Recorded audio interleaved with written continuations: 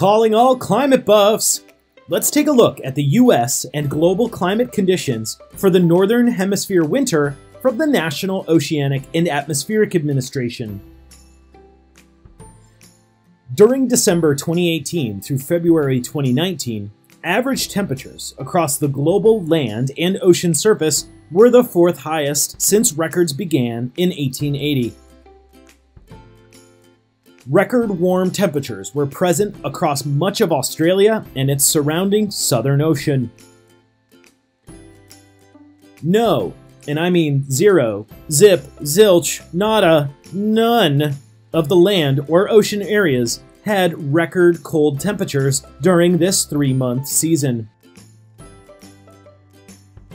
The ocean-only global temperature was the second highest on record.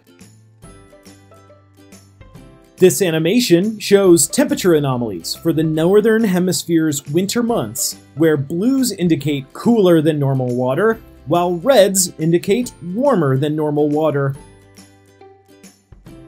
Shades of red stretched along the equator in the tropical Pacific Ocean are due to El Niño conditions, expected to linger into spring 2019. In spite of an extreme Arctic blast in late January, the United States had a warmer than normal winter during December through February, with southeastern states much warmer than usual. Meanwhile, the U.S. winter precipitation total was more than 2 inches of rainfall above average, making it the wettest winter on record. A great way to see our wet winter is by watching this 3-month display of total precipitable water measured by satellites up in space. It reveals pockets of water vapor in our atmosphere. Check out these atmospheric rivers flowing over the US West Coast this past winter. Probably unsurprisingly, California also experienced record rainfall and above normal snowpack totals in the mountains. The good news is that California has been officially declared drought-free for the first time since December 2011. The bad news involved flooding along California's Russian River, which crested at its highest level since 1995.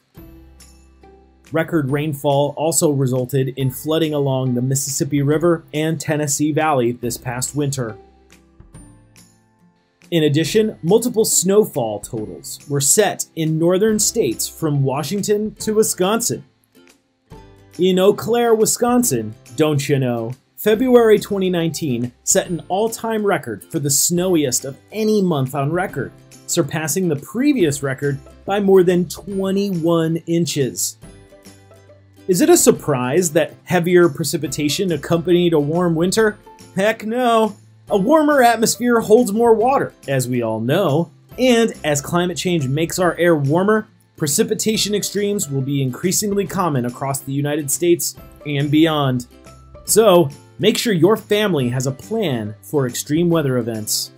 Sit down with your family and your close friends and make a plan for these seasonal weather events before an emergency happens.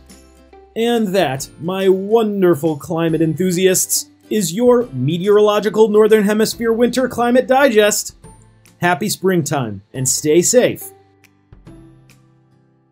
For more information, please visit the website shown at the end of this video.